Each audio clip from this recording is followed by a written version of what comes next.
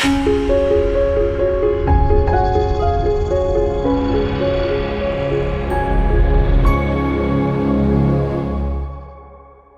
everybody, welcome back to Organic Chemistry.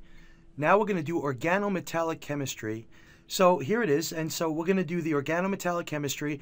Now from your textbook, it starts on page 999. It's from the 10th edition of Solomon, but regardless, it's always the same. It's special topic G.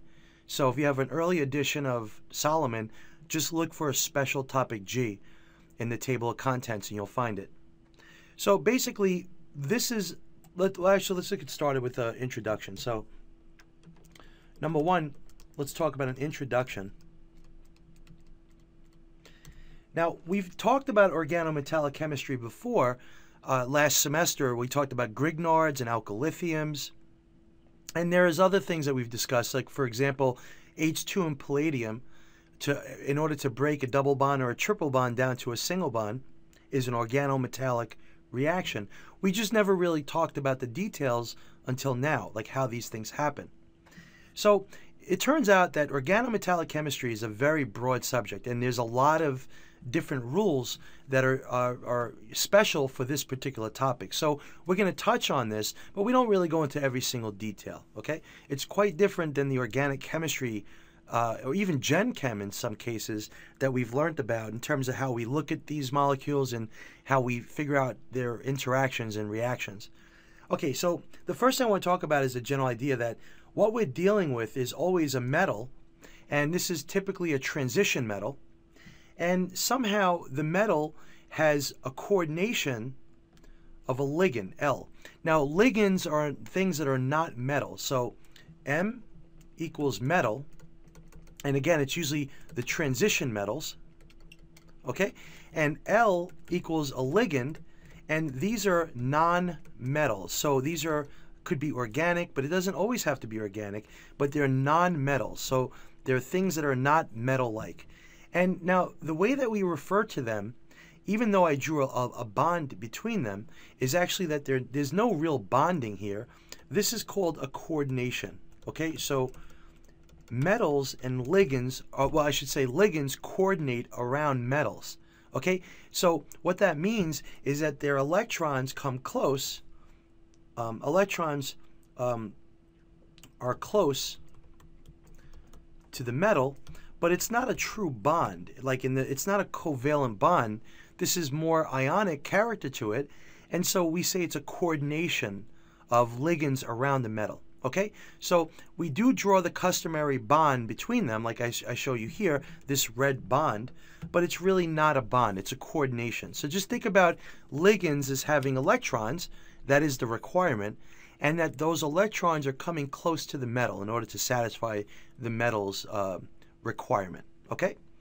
And so that's what we're seeing here. Now, another thing that's important to recognize in this review is the idea of oxidation and reduction. So we all know what this means, but I want to refresh our memories.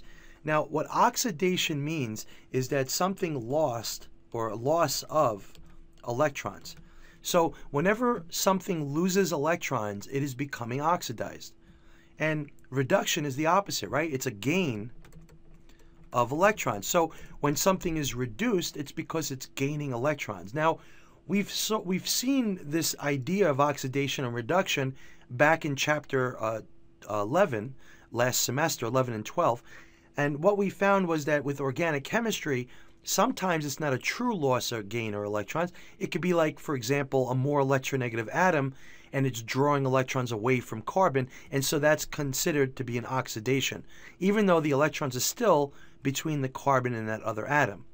Whereas in the case of metals, so with metals, it's truly a loss or gain, a full loss or gain of electron, okay? So again, let me just refresh your memory. If you have a carbon that has fluorine, we could say that this carbon is oxidized because the electrons are moving towards fluorine. So this carbon is oxidized, right? Compared to, let's say, if it had, let's say, a carbon with an H there, and we replace the H with an F, right? So that carbon became oxidized. Now, Again, this idea of oxidation is not that it truly lost its electrons, but it's losing its electron density. It's moving away from that atom, the carbon. Okay?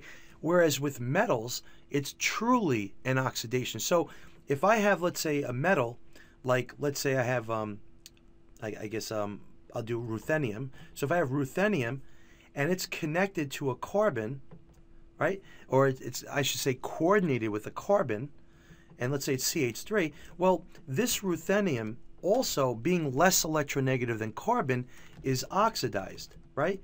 But unlike the top case, where the carbon is not truly oxidized in the sense that it completely lost its electrons, in the case of ruthenium, it is truly oxidized. So this has a loss of electrons. And it would, so for a carbon, it would be negative, and the ruthenium would be positive, okay? So this ruthenium is truly a positive ruthenium. It has a plus charge, okay? It lost its electron.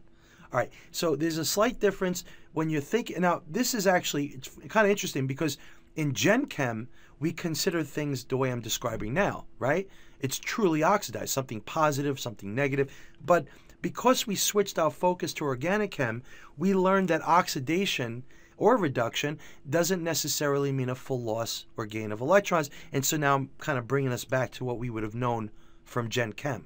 Okay, so this ruthenium is equal to being Ru plus and CH3 minus. That's what we're really looking at here. Whereas you can't say that. This is not CH3 plus and F minus. That's not true, right? We know that that's not the case for carbon-fluorine bond. It's not plus and minus. They're still bonded to each other, okay? So that's my point. So whenever you think of oxidation or reduction, in the case of metals, we're going to think of it as being truly positive or negative, okay? So this is the idea so far. Now, let me just, for our introduction, I want to bring up another point, and that is, I guess I'll do it here, is this whole idea of the 18 electron rule.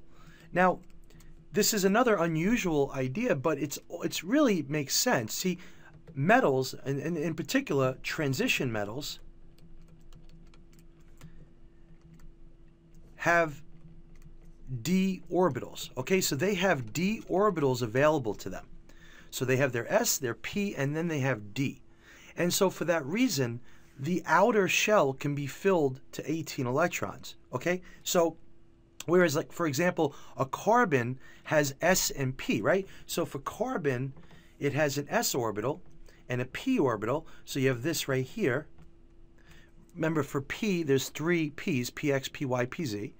And so for carbon, it wants 8 electrons to fill its outer shell, right? Because remember, carbon has it's a second row element. So it has a 2s and a 2p, right? So if you want to fill up carbon, then you go like this, right? So we have all these electrons here. I kind of did it backwards, right? In terms of energy increasing. Not that it matters, but it's kind of unusual to see the P below the S, so I'm going to do that. Anyway, so here it is. You've got carbon that when it fills up its complete outer shell, it would have 8 electrons. But now let's think about a metal. So metals have their 2s, for example. And actually, I'm going to get rid of the number 2 because that's not really applying here. It has an S. It has its P, 1, 2, 3, but it also has D, okay? All transition metals have D orbitals. And if you remember, it's 1 for the S's, 3 for the P's, and 5 for the D's. 5 degenerate orbitals. Remember, degenerate means that these orbitals are equal in energy. So whenever you have a D, it comes in at 5 as opposed to P, which comes with 3. Okay? And then you have F, which actually has 7, but we don't have to worry about F at all. So if we fill this up, we've got our 8 that we would expect, right? So we have, right here is 8. But now we have an extra 5, which gives us another 10 electrons that you can fill in here. And that gives us 18 electrons. So because a metal has a d orbital, it would like to have 18 electrons in order to completely fill up its outer shell. Okay? So that's the idea. That's where this 18 electron rule comes from. So, you know, when you think about it, we always talk about the octet rule, but there's nothing special about octet. There's just something special about completely filling your outer shell. So all atoms want to fill their outer shell. Hydrogen would like to fill its outer shell so it gets gets 2 electrons that are